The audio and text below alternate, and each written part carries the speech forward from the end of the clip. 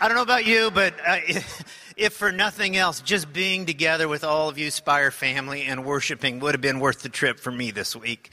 And we're just so glad you're here. Have you had a good experience this week at Spire?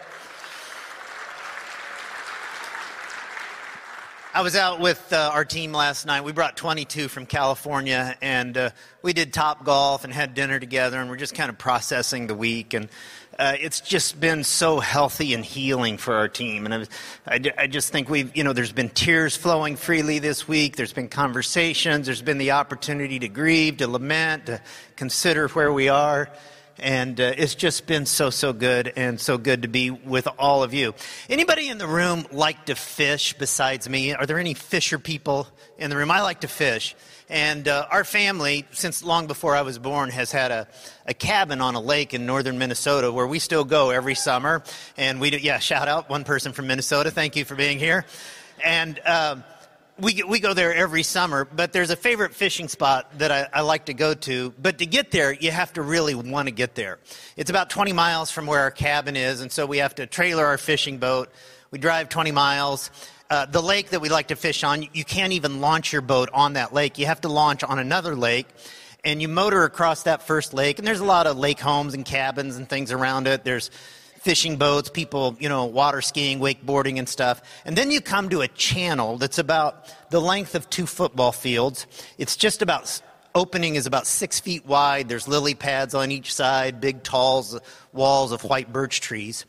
And you get to the channel and it gets a little shallow. So you have to slow your boat down when you get there. And you just kind of putz through for about the first 50 or 100 feet or so. Then it gets so shallow, you have to tilt your motor up a little bit to get through, and then you have to lift it all the way up, and you get out your oars, and you have to row through a portion of the channel.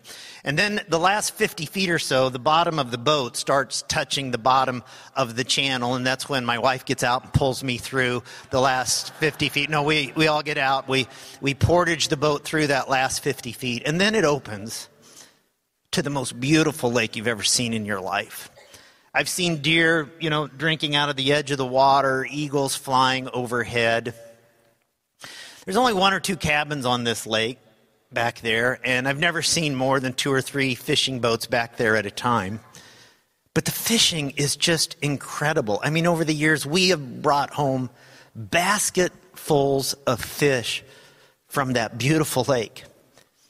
And you might ask the question, well, Gene, if it's so beautiful, and if the fishing is so good, why aren't there more boats back there fishing? And the answer is very simple. It just takes so much work to get there.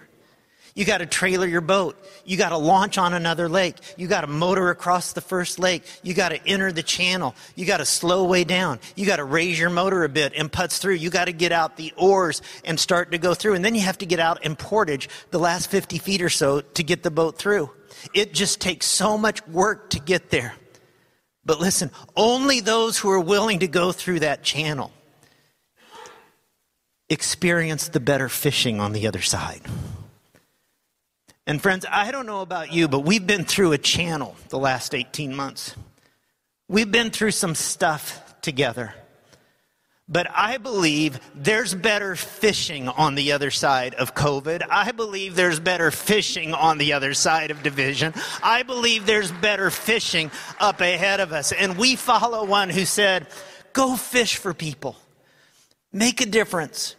And today's all about looking forward. Today, our final hours that we're going to share together are all about believing that there is better fishing for all of us on the other side. Who believes that with conviction today, that God's going to do something new among us?